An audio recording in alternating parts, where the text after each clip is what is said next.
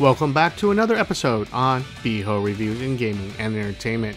In this episode, we take a look at one of my favorite fighting games growing up that is not Street Fighter with Sega's Virtua Fighter. Before we start, I would like to thank everyone who has subscribed to my channel and hope you enjoy my content I provide. I'm trying to hit that plateau of 1,000 subs, so please like and subscribe if you like what I do. Virtua Fighter 5 was developed by Sega AM2 and released by Sega way back in 2006 for the PlayStation 3 and the Xbox 360. The game was released in the arcade using Sega's Lindbergh arcade system board in 2005 before being released on consoles. Later, the game would see an update on the PlayStation 4 with Final Showdown, and eventually another update for the PlayStation 5 with Ultimate. One of the main reasons I decided to become a PlayStation Plus member, besides getting the games they give of course, was able to download an update version of Virtua Fighter 5 Ultimate Showdown. Playing this update on the PlayStation 5, it reminded me all the good times I did have way back on the Xbox 360 online and wishing for Virtua Fighter 6. Not really known for its story, Virtua Fighter really refines their installments with new characters and refined gameplay, and its core really doesn't change that much. The main boss, Dural, remains intact as the Ultimate Fighter with V-Dural in the 5th installment.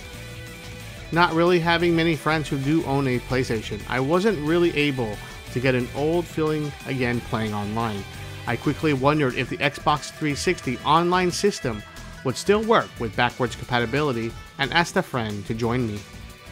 The visuals here were a major update from each console generation it's been on, from the Sega Saturn to the Sega Dreamcast, PlayStation 2, to the HD version on PlayStation 3 and the 360. The game has aged quite well with its animation of the characters alongside with the beautifully designed backgrounds. Of course, with the extra horsepower with the PlayStation 5, the game runs and plays better than ever.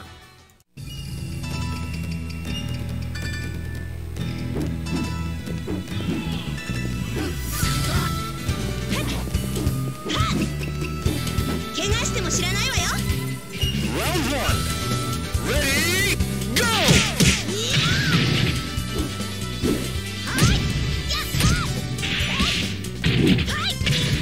Round 2. Ready, go!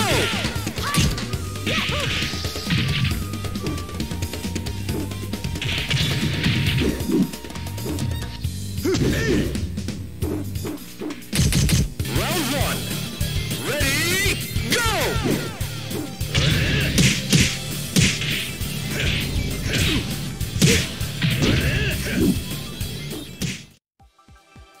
This is where I wondered if the game was even still supported online after 17 years since its release on Xbox Live.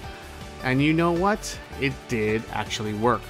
Of course, there was no one online except me and my friend, so that ruled out any other competitors, but we had a lot of fun rehashing the good old days one-on-one. The gameplay is tried and true Virtua Fighter for better or for worse, from the very first without the insane floating jumps. Easy to navigate, the game is easy to jump in, but also requires a bit of strategy, parries, blocks, and anticipating your opponent to win. I always found Virtua Fighter as a thinking man's fighting game. There were hiccups with lag, that was expected, that did punish both sides from time to time, as Virtua Fighter has a very precise gameplay mechanic, just like any other fighting game, for the most part, that did cause a bit of frustration. But reliving the fun again was completely awesome. Overall, I was very pleased with the matches and had a lot of fun for the game that really still holds up, which is begging for a true sequel and not just mere updates. Hopefully Sega realizes this in 2023 as they look for that year for fighting games with Street Fighter 6, Tekken 8, and Mortal Kombat 12. That's it for this retro look at online gameplay with the golden days of the Xbox 360 with Virtua Fighter 5. Please like and subscribe if you like my videos. Beho out and Gray. Take us out of here, and I will see you all next upload.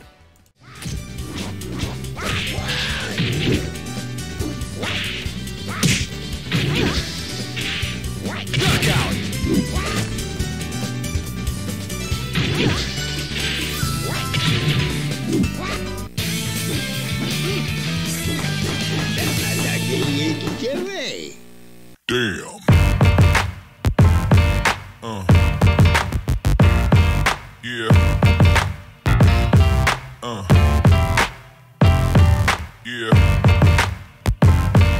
Uh.